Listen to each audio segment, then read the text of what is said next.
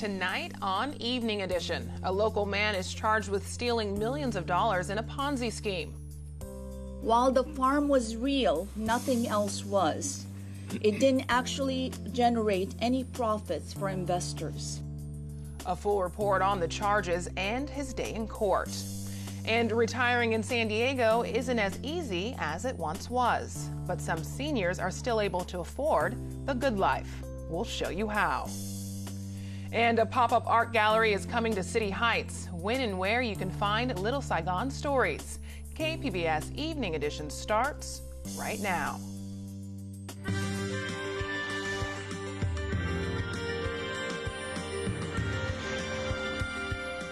Good evening. It's Friday, April 26th. Thanks for joining us. I'm Ebony Monet.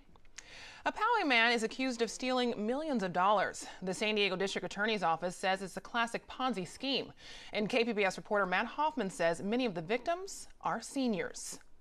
46-year-old Christopher Doherty was arraigned in court today, accused of scamming investors out of nearly $8 million. Doherty shuffled money around in the classic Ponzi scheme style, paying fake profits to ones who complained, and then using funds from new investors to pay off the complaining victims. Doherty allegedly told people they were investing in an organic cattle ranch in Alpine. While the farm was real, nothing else was. It didn't actually generate any profits for investors. San Diego County District Attorney Summer Steffen says eventually the alleged scheme fell apart. Once investors began to demand their money, and Doherty couldn't pay it back, and all of his excuses began to run out, the Ponzi scheme collapsed, leaving the victims with nothing. The investigation into Doherty was started by the San Diego County Sheriff's Department, who says one couple in their mid-70s lost nearly everything. The couple's investments total over $1.2 million and consist of their entire retirement savings. In 2018, the dividend payments stopped and the couple had to borrow money and leverage their home just to meet their day-to-day expenses.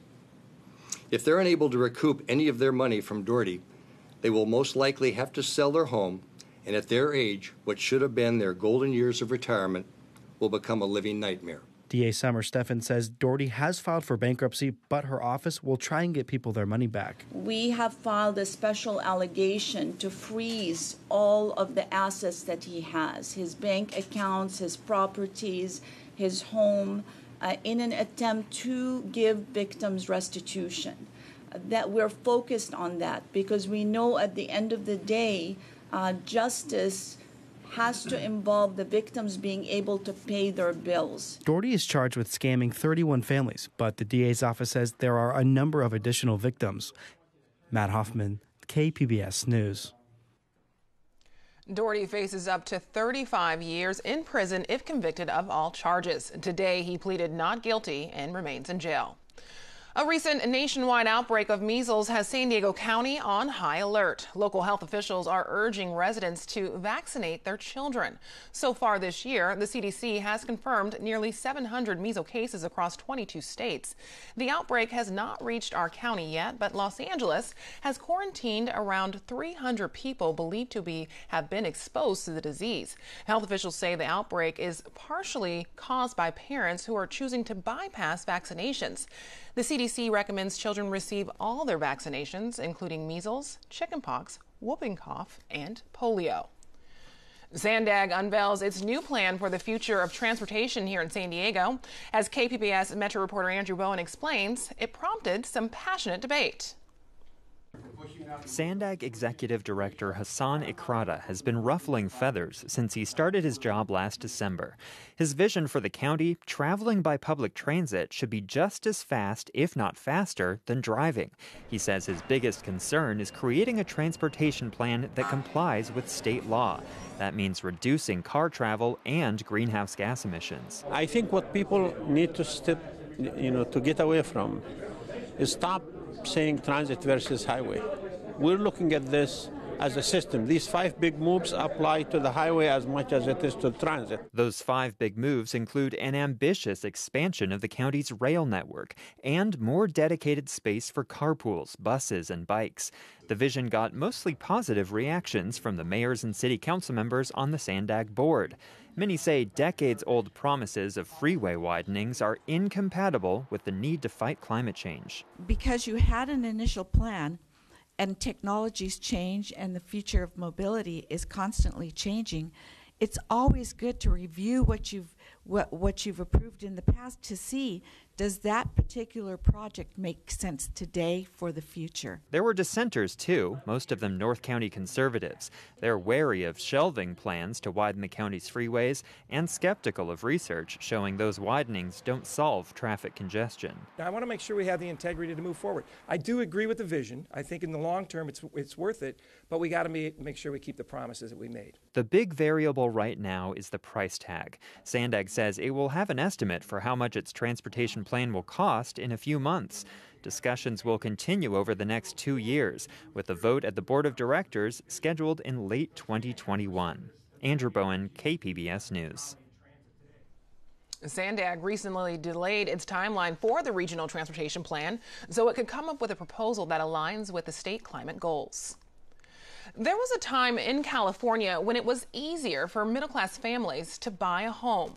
Over the decades, those homes have appreciated, leaving many seniors able to continue to afford the good life. As part of our Graying California series, KPBS's Amita Sharma has this profile. Today is the first day of spring, Let's celebrate it with the fire. Carlos Luis Ituarte piles logs in the fireplace as his wife Gerda Govin Ituarte watches on with a big grin. Luis is a fire master. He has it down to a science. Luis is 75, Gerda is 77. They just moved to this 3-bedroom Spanish-style home nestled in the hills of San Diego County. They have a pool, 4.5 acres of land. It's like going back to the country, It's as though this place was waiting for us all of our lives. Fate didn't finance the place, though. California real estate did. The couple bought their new home in Jamul for $610,000 after selling their Pasadena townhouse last fall for $500,000. Without owning that townhouse in Pasadena, there was no way we could have bought this place. Gerda bought the townhouse for $99,000 in 1985, when homes were still affordable for middle-class California families. She's a retired educator and diversity consultant. Luis worked in cultural affairs at the city of Los Angeles. Today, they live off of retirement savings, Social Security, and a pension. It's our survival. And they know they are fortunate to own and to have a pension, something fewer Californians can depend on. We have some benefits on the fact that we're older and we came through at a certain time. Benefits they recognize aren't spread evenly. Benefits that allow them to follow their creative passions. Luis and Gerda are artists. He's a sculptor and painter. He points to a painting in bright blues, pinks, and greens of geometric shapes. This piece is called Las Siete Lunas Sin Fronteras, the 7 moons without borders. And Gerda is a poet. I love when he's in paint mode. She started writing after both her daughters died. She's working on her 5th book now. Red, orange, blue, yellow, purple, green. Stands close to canvas, almost cross-eyed. Takes step back, forward, sips coffee, stares intently.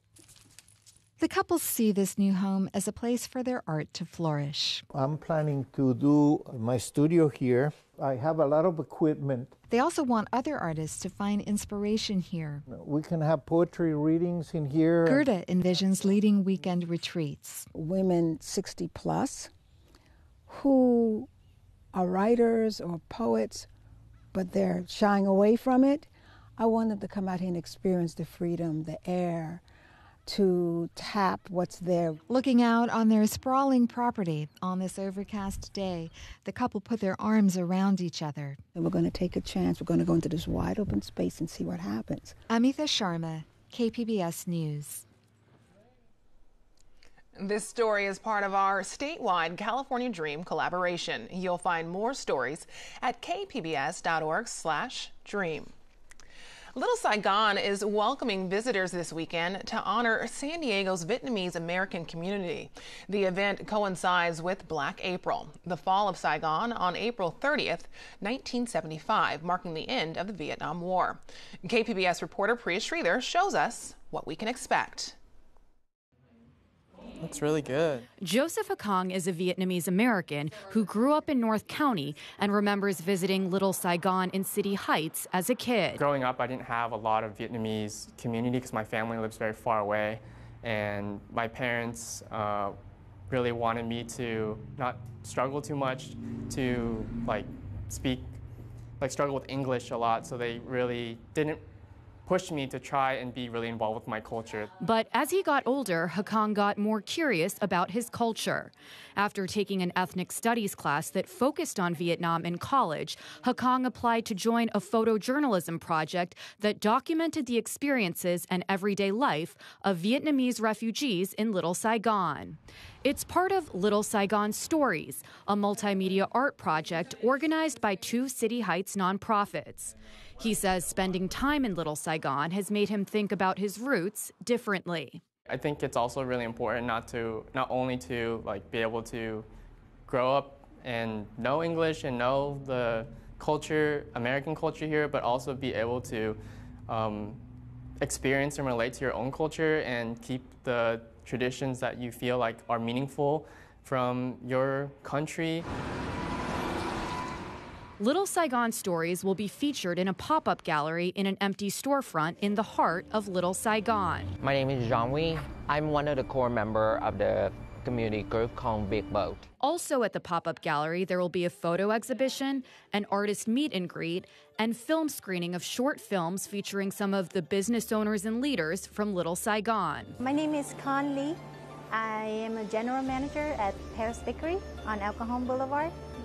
For me, it's a way to remember our roots. Visitors to Little Saigon can also go on guided walking tours through the community and a self-guided food crawl throughout the day. We have a special place in our hearts for City Heights and this community. And we want to find different ways to lift this community up and to bring attention to this community. Hakong says he hopes that people across San Diego County can get to know how special his culture is. I think I just want them to know that it kind of exists. I feel like in the first place, a lot of people don't know that there is a Little Saigon here. There is a history of Vietnamese people being relocated here, and they've been continuing to have their lives here. Priya Sridhar, KPBS News. The pop-up gallery is tomorrow from 4 to 8. You can find more details at kpbs.org.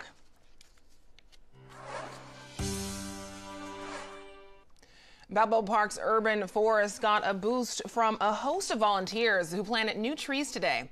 KPBS environment reporter Eric Anderson shows us how they celebrated Arbor Day. This was the second year in a row that volunteers and experts combined their energies to plant trees in the park. Balboa Park boasts the city's most robust urban forest. San Diego City Council member Jen Campbell says she wants to see that forest continue to thrive. Since Kate Sessions, the mother of Balboa Park, planted the first 100 trees in this park in the 1890s, San Diego has put an emphasis on adding trees to our canopy. We continue her legacy today by planting over 100 trees here in Balboa Park. The park's tree canopy is about 30% of the total area of the park. The rest of the city has a canopy of about 5%. Eric Anderson, KPBS News. If you have a camera or a smartphone and enjoy nature, the San Diego Natural History Museum wants your help. The NAT is encouraging people to take part in the City Nature Challenge. It's a contest to catalog wildlife. It kicked off today at 12 a.m. To take part, just download the iNaturalist app and head outside to capture wildlife. Personal gardens and pets don't count. The NAP's curator of herpetology says the San Diego region can win this global competition. My challenge is to post more than 1,000 photos. And there'll be a few of us that will post thousands of photos, but there'll also be thousands of people that will just post a few photos. And together, those two halves make a great whole. and we can win this competition. Last year, San Diego placed third for the number of species observed, participants, and observations. The contest wraps up Monday at 11:59 p.m. Well, it's Friday, so let's take a look at our weekend forecast with meteorologist Dajia Swad. As we continue through this weekend and early next week, well, we're going to notice several things. Our high pressure begins to weaken, and we'll be watching an upper level trough as well as a low move inland. That's going to mean more clouds as well as a chance for cooler conditions, and that will bring the chance for some spotty showers and thunderstorms out towards the mountains. When we mean spotty, very spotty. Partly cloudy skies tonight in San Diego with a low of 60. If you're out to Oceanside, still noticing the clouds as well with a low of 55, cooling down to 67 in Borrego Springs. It's clear as you head further inland. Some clouds trying to inch into Mount Laguna with a low of 49. Now, as we talk about your Saturday, staying cool at the coast, so temperatures not going to vary too much in the coastal areas. Warm conditions still in place here for the deserts and as you move further inland. But once again, as we move into your Sunday and Monday, changes with your temperature. So enjoy it out to Borrego Springs for tomorrow. High of 95. Be sure to stay hydrated, put on the sunscreen. Topping off at 66 in Mount Laguna with some clouds mixing with sun. Mostly cloudy skies, going to be likely out and towards Oceanside with a high of 69 in the upper 60s as well for San Diego. Looking at some clouds to come your way as well. This weekend, it is warm and dry for much of the southwest. Wet weather going to be seen into the Midwest and continue to press its way further to the east. What we will notice once again is this upper level trough coming inland. That's going to bring a cooler batch of air into Sacramento, LA, here in San Diego. Temperatures going to be about 10 to 15 degrees cooler, especially as we move into the desert areas, noticing that cool down.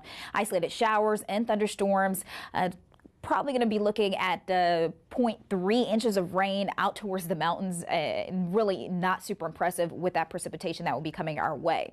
For the coast, the next several days remaining in the upper 60s. What we'll notice is a shower Monday morning. That's going to be our best chance for some precipitation. Tuesday, low clouds remaining in place, and then the return of some sunshine by the middle of the week. Temperatures cool down Monday, inland areas topping off in the upper 60s.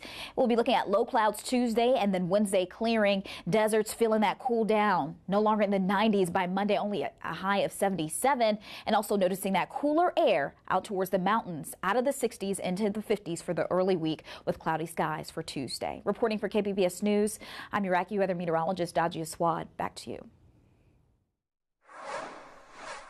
Avengers Endgame has finally arrived in theaters. KPBS film critic Beth Accomando has this spoiler-free review.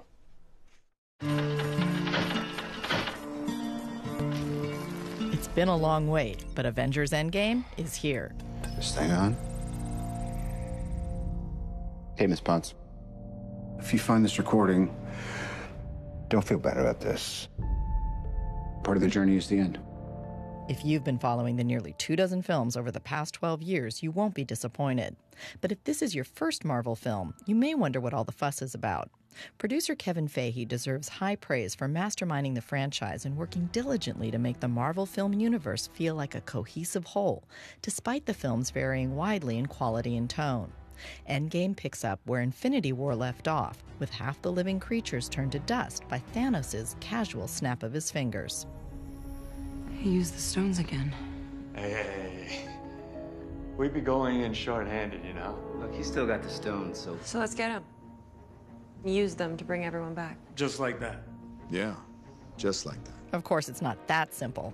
If we do this, how do we know it's gonna end any differently than it did before? Because before you didn't have me. Hey, new girl, everybody in this room is about that superhero life. And if you don't mind my asking, where the hell have you been all this time? There are a lot of other planets in the universe. And unfortunately, they didn't have you guys. The Russo brothers, who also directed Infinity War and a pair of Captain America films, wrap everything up with a proper mix of teary-eyed sentiment and good-natured humor. I have some minor complaints, most notably that I wish the characters of Thanos and Captain Marvel had been put to better use. But overall, the film delivers what it needs to. I like this one. And with massive cross-cutting between multiple storylines, it feels like a brisk 3-hour runtime. Beth Accomando, KPBS News.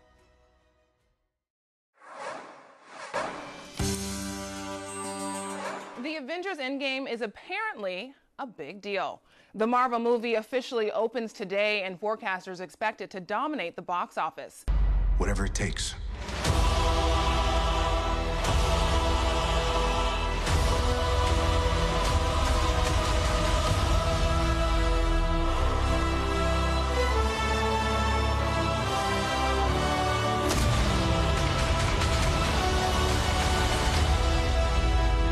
We'll talk about that, plus a whole lot more for the Friday Business Report. And joining us now is Muriel Kopik with SDSU and Bottom Line Marketing. Hi, Muriel. Hey, Ebony. So what's the big deal about this movie? There's a huge deal. It is a sequel of the final installment of the 21 Avenger movies and following last year's Infinity Wars. Infinity Wars ended with a cliffhanger that was an epic cliffhanger. And so all types of moviegoers are interested in going to see Endgame. In fact, Endgame is projected to become the largest box office opening of any movie in North America and Canada, probably hitting north of 300 million. Infinity War had 250 million in opening, and what's interesting is all the 21 movies from Marvel collectively have had $2.7 billion of opening box office weekend revenues. So this movie is so impressive that Fandango, who's the leading online ticket sales for movies, is outselling tickets for Endgame 5-1 over Infinity War over the same time frame. Large movie chains like AMC, which is the largest movie chain in the United States, their stock price increased 10% alone on the news that ticket sales, pre-ticket sales, are going up substantially. And these movie theaters, because the movie is really long, 3 hours, they're dedicating up to 75% of their screens this weekend to Endgame, which means if you want to see a movie this weekend, it's going to be Endgame. And Muriel, an embarrassing week of sorts for Samsung. The release of its new Galaxy Fold has been delayed after bad reviews. Could this possibly hurt the brand? Well, I think it will be hard for the brand to be hurt, but Samsung has had some embarrassing failures. They've had phones that have exploded. The Fold, which is actually a very cool phone. It's an amazing new innovation in the cell phone space. It's a combination cell phone and tablet. And so for consumers, it's a big win. In fact, for Samsung, they innovate at a far faster rate than all their competitors. So this is when they announced the Galaxy S10, they announced the Fold. People are very excited, but at a cost of $2,000 a unit, only early adopters would buy this. So that's why the brand damage would be limited. But what happened with the phone is that the early testers, when they used it, the phone stopped working after a couple of days. There was an interesting screen protector on the screen that's actually meant to stay on. A lot of people took it off, so consumers might take it off. That got debris in the display, and it made the display, had issues with the display. What this means in general for the phone business, because innovation has been sorely lacking. This was a big shot of good news for the cell phone industry. A lot of people have criticized Apple for the last couple of releases with really offering nothing new, or criticizing them for adding features, removing, for example, the phone jack and making you buy expensive Bluetooth headphones. Yeah. So with that, this was a big thing for Samsung. So finally, strong closings this week for the U.S. stock markets. What does that tell us? Wow, this was a record week for several of the indices. The S&P 500, the NASDAQ all hit record highs earlier in the week. The Dow almost reached its record high. And a lot of this is due to this is kind of corporate earnings season. And what corporations did is in the fall, when the stock market was dropping and they were concerned that the effects of the tax cut were not going to be pulling over into the first quarter, gave a lot of warnings about their earnings. Actually, the earnings this quarter have been extraordinarily strong. And in fact, the good news is that they're strong on operations, not on tax cuts or financial engineering. So this is really good for U.S. companies. Economists are still concerned because they're thinking about recession around the corner, the world economy being still struggling. Countries like Germany, the UK, Japan, China and Brazil are all in kind of economic trouble. And so will this kind of the longest bull market in U.S. history continue? As of today, the answer could be yes. The U.S. reported a really robust 3.2% GDP growth. The markets ended the week very strong, and kind of we're going to wait and see. So that's all we have for the Friday Business Report. Muriel Kopik, thank you so much. Thanks, Ebony. A fight over citizenship and the census goes to the Supreme Court. One local mayor wants a tougher plastic bag ban, and how the experiences of seniors are shaping the California dream. Join us for the KPBS Roundtable tonight at 8:30.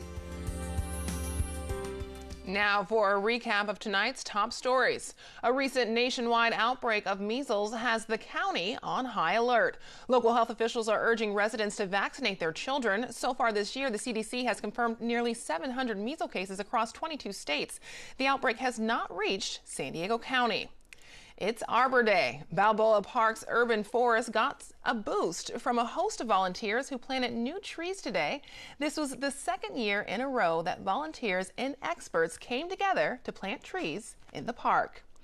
If you have a camera or a smartphone and enjoy nature, the San Diego Natural History Museum is encouraging people to take part in the City Nature Challenge. It's a global contest to catalog wildlife that kicked off today. You can find out more information at kpbs.org. You can find tonight's stories on our website, kpbs.org/evening edition. Thanks for joining us. Have a great weekend.